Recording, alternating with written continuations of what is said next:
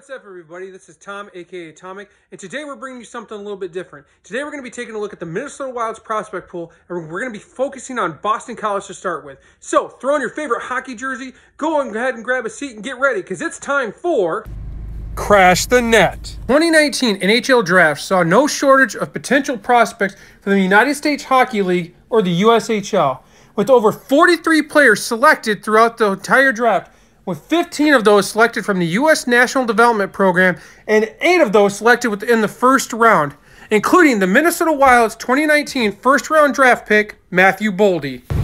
Along with winning the gold medal for Team USA at the World Junior Championships with 5 goals and 2 assists, Matthew Boldy has found great production in only his second year at Boston College, alongside fellow teammates and fellow Minnesota Wild prospects Marshall Warren, Nikita Nesterenko, and Jack McBain.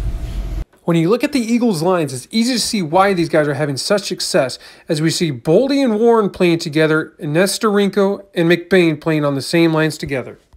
This has allowed for these 4 Minnesota Wild prospects to see some big numbers this season, as we can see Nesterenko currently has 6 goals and 8 assists, Matthew Boldy has 5 goals and 9 assists, McBain has 4 goals and 10 assists, and Marshall Warren with 2 goals and 4 assists also. So it comes as no surprise that we see Boston College sitting on top of the Division I men's standings and should be the team to beat this year at the Frozen Four tournament happening in April.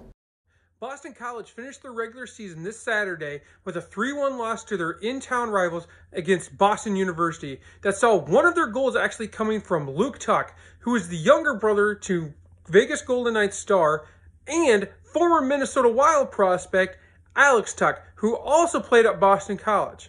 But I don't know about you guys, but it's starting to seem like all roads to the NHL are starting to lead through Boston.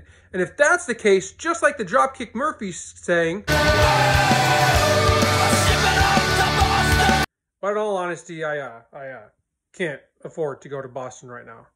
So that is all for this video. If you liked this video and enjoyed it, please give me a thumbs up. Don't forget to also subscribe and turn on your notifications so you'll know when all of our videos go live as we continue this series looking at all the Minnesota Wild prospects. Our next video will go live on Wednesday, so make sure to subscribe. That way you are notified when that video goes live next week. Until then, this is Tom saying have a great week and go Wild.